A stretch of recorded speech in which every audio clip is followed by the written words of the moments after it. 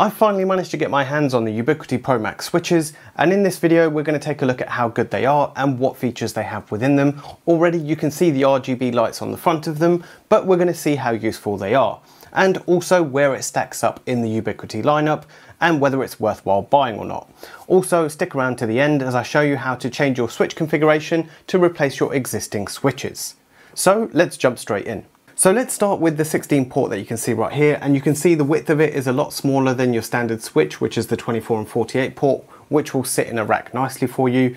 This switch right here, I believe, is probably your best value for money if you're looking to get into 2.5 gig. It's $399, and if we take a look at the front just here, we have 4 2.5 gigabit ports, along with those ports being PoE++, and then we have 12 1 gig PoE+ ports as well. We have 2 SFP+ connectors on the side, which can actually connect to another switch using the 10 gig ports. So this for me is perfect to keep inside my studio so I can connect up all the devices that I need when I'm doing any testing. This will also output 180 watts worth of power. You have the 24 port, which has 8 PoE++ and 2.5 gigabit ports, and it has 16 PoE+ ports, and those are obviously gigabit, and the power output that it will give you is up to 400 watts. Again, you have 2 SFP+ ports on the side that I've actually uncovered the caps on these that you can see here. And finally, we have the beast down here, which is the 48 port, and that comes with 16 PoE++ ports, which are split with 2.5 gig and 1 gig. And it also has 16 2.5 gigabit ports as well. You have a lot more options with this, and it can output up to 720 watts worth of power. You've probably already noticed straight away some of the lights that are actually connected on here. They are a certain color, and there is another one which is a different color depending on the speed it's connected with. So let's go ahead to the computer now and take a look at some of the settings on the switch and see what we can play around with. So we have all 3 switches plugged into my network right here. So we have the 16 port, the 24 port, and the 48 port. So they're all plugged in right here. And then we're going to take a look at some of the settings on here. So if we jump to the side, we look at the 16 port right here. We have the port manager. We have all the insights and the system statistics, and you can see the CPU and memory usage. And then we have the settings itself. So you can go ahead and choose a name. This is where the Ether Lightning part comes in, and you can choose either your network speed or even your network itself, so you can choose a specific VLAN. Now, this is really useful in a couple of scenarios. One, I've had scenarios where I'm looking and I'm only getting 100 meg, for example, and I'm trying to figure out why. This gives you the colors of what speed the network is running at, so that's one.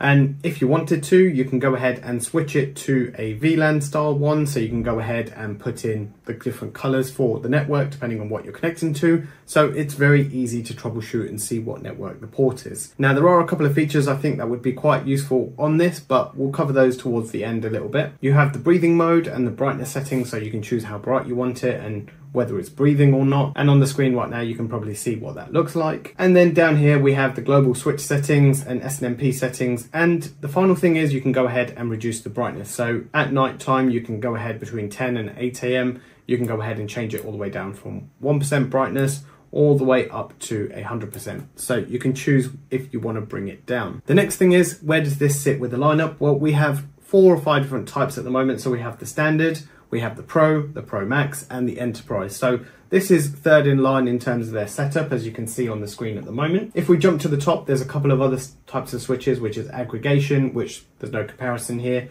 And we have a few utility switches. Jumping down here, as you go up bit by bit, you actually do get yourself a little bit more specification. For example, the Pro has PoE++, but when you go to the Pro Max, you get yourself 2.5 gig, which is something that we're seeing more and more common of now. So it would have been good to see all the ports 2.5 gig, but they give you a different variety of configurations depending on what you need for your scenario. The Enterprise version itself only gives you 1 gig and 2.5 gig, so you have those 2 different options there. But your Pro Max is probably your best value for money in terms of flexibility and what you can do with your switch at this moment in time. The Pro Max switches comes in 2 different variants. So it comes with the PoE version and non-PoE version. And again, you're seeing those on the screen right here. So the 16 port is 279 versus 399 in terms of PoE and non-PoE.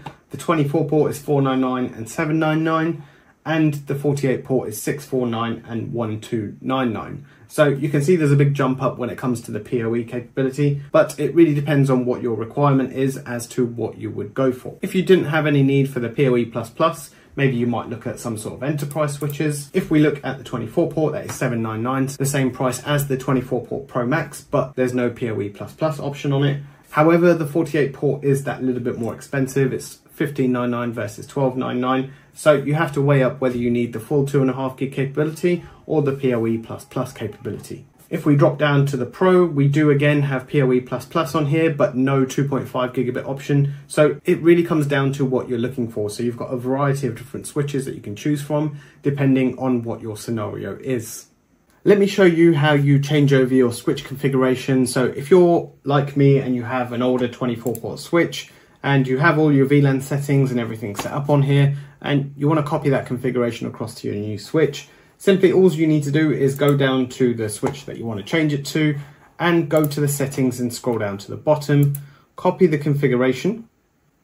So I can say USW 24 port, copy that configuration. Are you sure you want to overwrite the device configuration? Yes, I do. So it's going to go ahead and copy all of that from the existing device.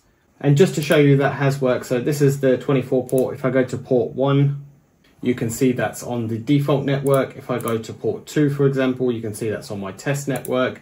And port 3, you can see is my IoT network.